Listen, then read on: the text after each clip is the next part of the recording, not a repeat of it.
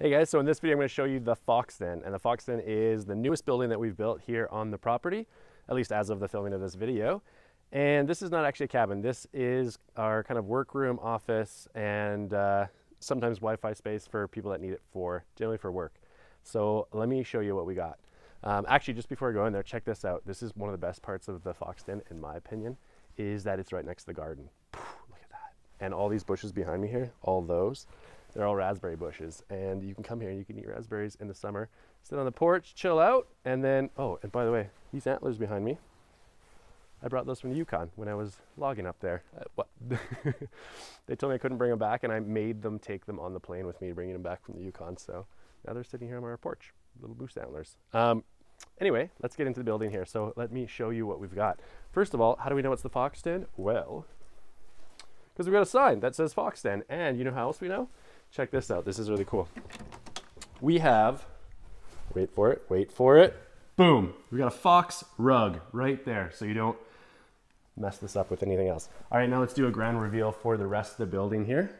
This is what we got. So it's not massive, but it's a great space for, this is kind of where we do a lot of our transactions, and then also we can make coffee and stuff here. This is our little place to sit, coffee bar, our coffee thing that Dad got artistic with.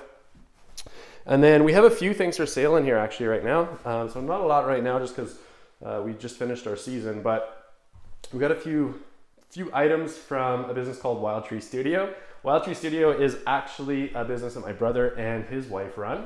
And they make all these cool little things. So she makes these little, these pendant necklaces, and they do these cool art pieces.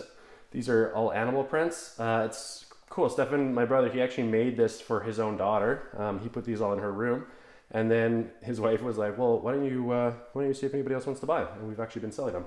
And they got this, which is a charcuterie board. It's pretty cool, kind of unique, one of a kind. And then they got a few more. These are custom art pieces, not prints.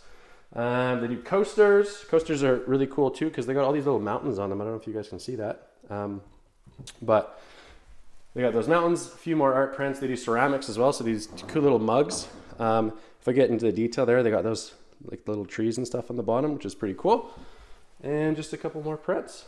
And then when it gets cool in here, which it's starting to, we're in September now, but no one's here in the building, so you can sit here. We're looking at getting a couple more chairs. You can sit here by the fire and watch the fire through that through the glass in the fireplace, which is pretty cool. And then we just have a bookshelf over here, so that if you're bored, you don't have a book, you can come here and see what we got. And these are always kind of switching out and a bunch of National Geographics, because what would a place be without National Geographics? I feel like every place has a bajillion, so we're not an exception to that. Anyway, that was the Fox Den. And that's really all there is to it, at least as far as you guys are concerned. There's a place just above it where our helpers hang out, but that's for them, not for you.